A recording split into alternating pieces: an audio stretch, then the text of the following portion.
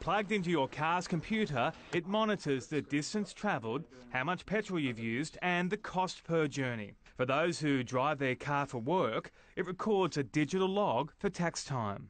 But it also has this smart device. It's kind of like a Fitbit for your car. If I'm driving smoothly like I am now, it'll show a blue light. But if I'm aggressive behind the wheel, I brake too heavily, I accelerate too fast, it'll go red, meaning I'm burning too much fuel. I'm literally throwing money away.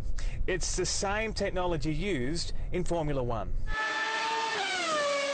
The way that Formula One has moved away from dials and numbers to simple lights, and this is how they get fast, efficient feedback to drivers. So we borrowed this concept in GOFAR. Technology that notifies you if there's a problem with the engine and, importantly, when it's rego time. David Eccleston, 7 News.